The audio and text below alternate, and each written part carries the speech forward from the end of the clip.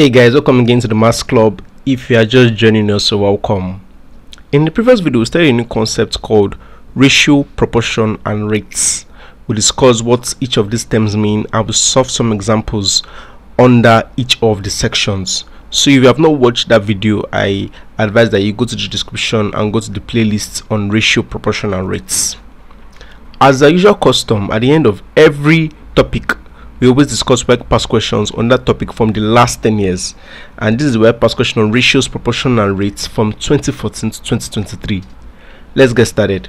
The first question says that if m ratio n is equal to 2 number 1 over 3 ratio 1 number 1 over 5 and n ratio q is equal to 1 number 1 over 2 ratio 1 number 1 over 3, find q ratio m. This is from WAEC 2023. So to solve this particular question, I could write m and n and say m ratio n is equal to, so instead of 2 raised to the power 1 over 3, I could say 3 times 2, which is 6 plus 1, which is 7. So 7 over 3 ratio 5 times 1 plus 1, which is 6 over 5. And I could write n ratio q to be 2 times 1 plus 1, which is 3 over 2 ratio 3 times 1 plus 1, which would be 4 over 3. Now if you look at it, n here is 6 over 5, n here is 3 over 2, so we have to make both of them equal. But we also say something that whenever we have the ratio like this, it's also the same thing as saying m divided by n is equal to 7 divided by 3 divided by 6 over 5 is the same thing. Also, so I could say n over q is equal to 3 over 2 divided by 4 over 3. Let us simplify this division. So this would be 7 over 3 times 5 over 6, and this is n over q will be equal to 3 over 2 times 3 over 4. So these are m over n. So we can say that our m over n is equal to 7 times 5 is 35, and then 3 times 6 is 18, so 35 over 18, and then n over q, 3 times 3 is 9, 2 times 4 is 8. So if you see now, the ratio of m to n is 35 to 18, while n to q is 9 to 8. The idea is that we want to make the ratio of n in both places to be the same thing. So if this is 18 and this is 9, if I multiply this top by 2 and I multiply the bottom by 2, 9 times 2 will be 18, all over 8 times 2 will be 16. So our n over q is now 18 over 16. No way we say something that we always want the ends or whatever is common in both of them, which is n, to be the same value. And the only way we can make this to be the same value is by multiplying this top by 2, and if we multiply this top by 2, we have to do the same thing too for the denominator. So our n is 18 here and our n is 18, so we can say that m ratio n ratio q is 35 ratio 18 ratio 16. And then the question is that we should find the ratio of q to m, so we could just say q ratio m. What is q? Q is 16, and what is m? M is 35. So our answer is 16 ratio 35. Let's see if we're correct. So that would be option A. Great. Next question says that 3 boys shared 10,500 in the ratio 6, 7, 8. Find the largest share. If you look at this ratio, the largest value in the ratio is 8. Given that we know that the person that will collect the largest share will be this guy, most likely the guy that will take the 8.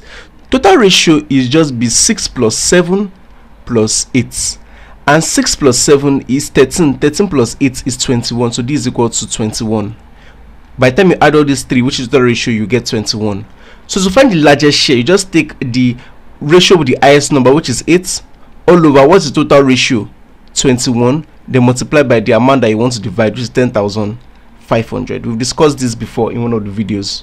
So 8 times 10,500 divided by 21, this will give you 4,000. So D 4,000, that means the person that took the highest amount took 4,000. Let's see if we're correct. Great, so that would be option A. Third question says that if x plus 2y is equal to 5x minus 10y, find the ratio of x all over y. To solve this question, it is good that we take common terms together. So look at this, this is x, and so if I carry this x to the other side, that will be x minus 5x is equal to minus 10y. If I carry this plus 2y to the other side, that will be minus 2y.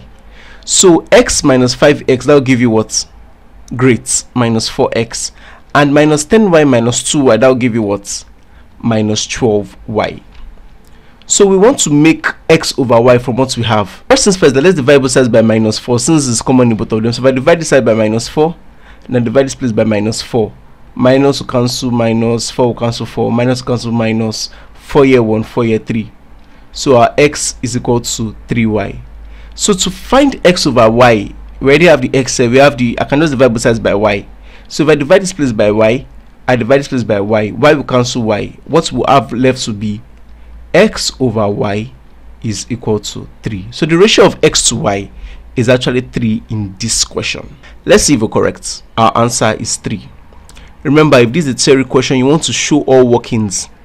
I will just keep in through. You're meant to write dividing both sides by 3, things like that, to make your answer complete. This question says that if m ratio n is equal to 2 ratio 1, evaluate 3m squared minus 2n squared over m squared plus mn. Like I said when I was teaching something similar in the previous video, I said when you see things like this, don't assume that the m is 2 and the n is 1, because the m ratio n could actually be 4 ratio 2, because if you divide 4 ratio 2, it seems like saying 2 over 1 or 2 ratio 1. It could be 8 ratio 4.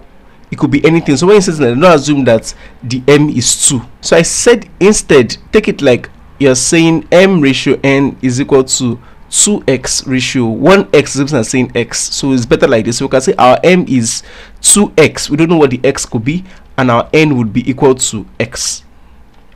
Now let's substitute. That would be 3 times o bracket 2x all squared minus 2 open bracket x all squared all over 2x all squared plus 2x multiplied by our n is x. So you get what I'm doing here.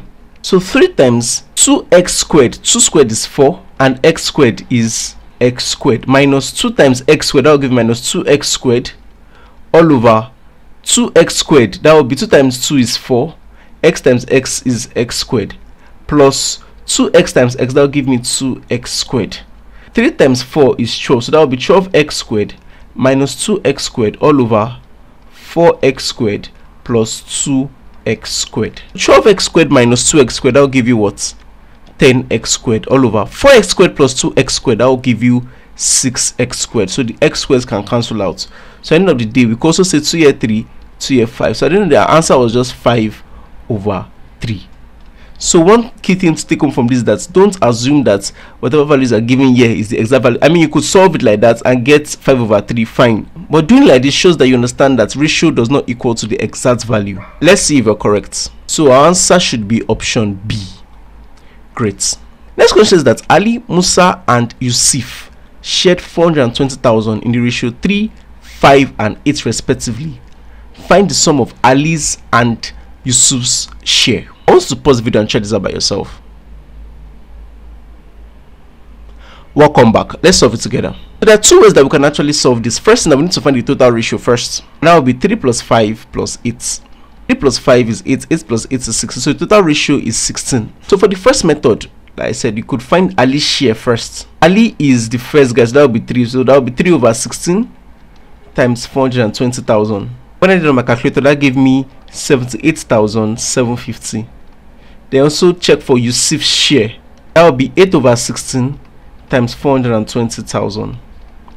8 here 1, 8 here 2. 420,000 divided by 2, that will give you 210,000.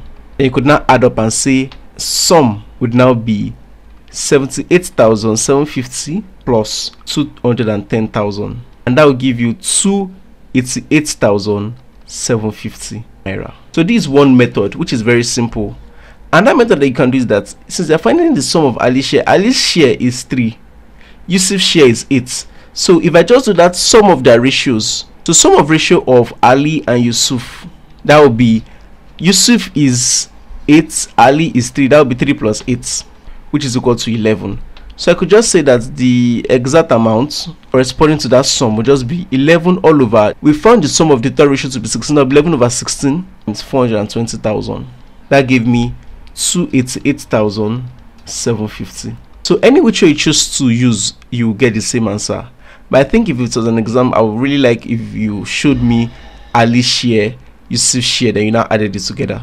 Let's see if our answer is correct. 288,750. Great. This next one is taken from WAEC 2018, and it says if x ratio y ratio z is equal to 2 ratio 3 ratio 4, evaluate 9x plus 3y over 6z minus 2y. I want you to pause the video and try this out yourself. Welcome back. Let's solve it together. Like I said before, when you see ratios like this, always say x, but in this case now we have something that is a value x, so maybe we can use maybe w or something very funny. So we could say our x is 2w, our y is 3w, our z is 4w. Let's evaluate. So that would be 9 times 2w plus 3 times 3w, because y is 3w, all over 6 times z is 4w minus our y is 3w. Let's simplify. 9 times 2 is 18, so 18w plus 3 times 3 is 9, 9w, all over 6 times 4 is 24, 24w, minus 2 times 3 is 6, 6w. 18 plus 9, that will give you 27w, over 24 minus 6 will give me 18, so that will be 18w. Then w can cancel w here. 9 here 2, 9 here 3, so our answer is actually 3 over 2. Let's see if we're actually correct. So that is simply as saying 1 over 1 over 2. That is option A. So if you got it, well done to you. This question 2 also says that if x ratio y is equal to 1 over 4 ratio 3 over 8 and y ratio z is equal to 1 over 3 ratio 4 over 9, we should find x ratio z. I want you to pause this video and try this out yourself. Welcome back. Let's solve it together. X over y is like saying 1 over 4 divided by 3 over 8, and y over z seems as saying 1 over 3 divided by 4 over 9. So let's simplify this. This will be 1 over 4 times 8 over 3, and this will be 1 over 3 times 9 over 4. So 3 here 1, 3 here 3, this will give you 3 over 4. 4 here 1, 4 here 2, this will give me 2 over 3.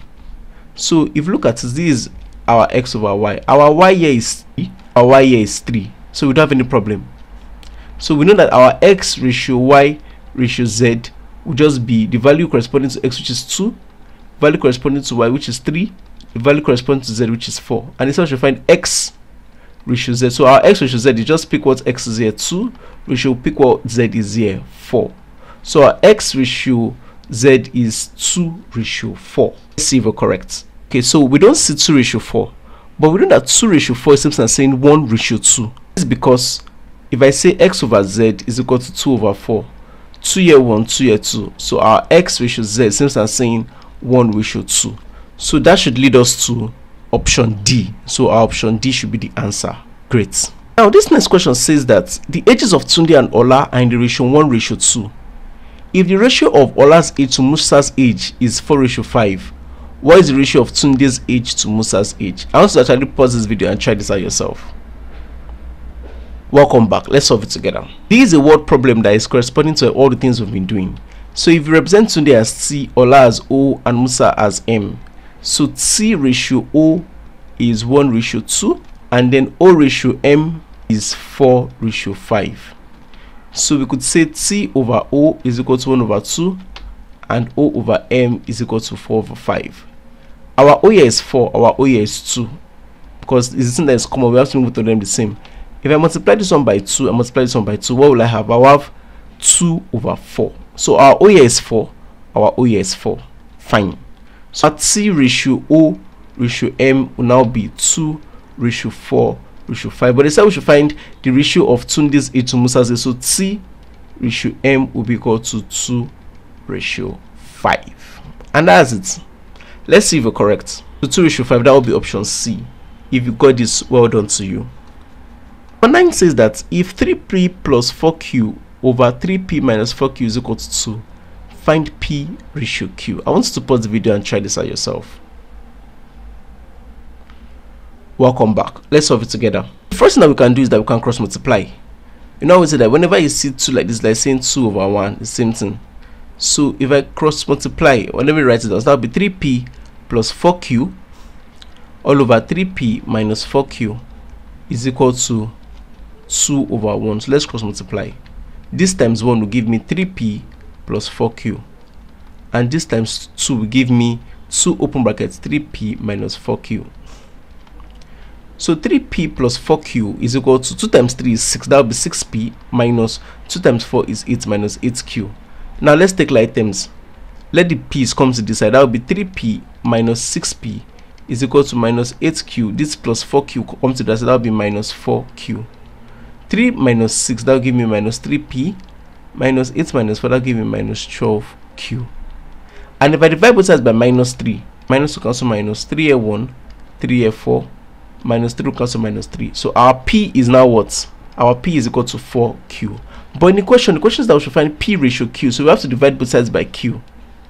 If I divide this by q, I divide this by q, q will cancel q. And then p over q will be equal to 4. P over q is same thing as saying p ratio q. So p ratio q is equal to 4. Or you could say 4 ratio 1.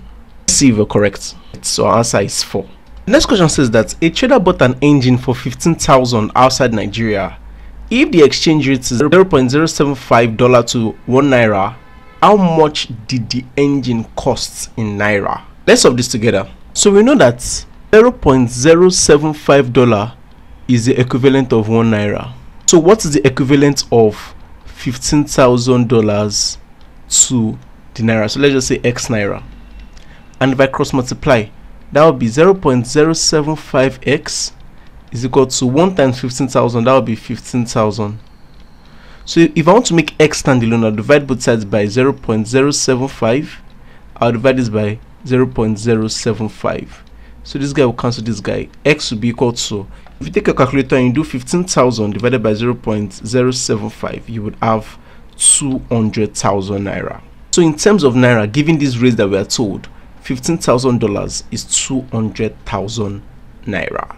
Let's see if we're correct. The answer will be B, 200,000 naira. Great.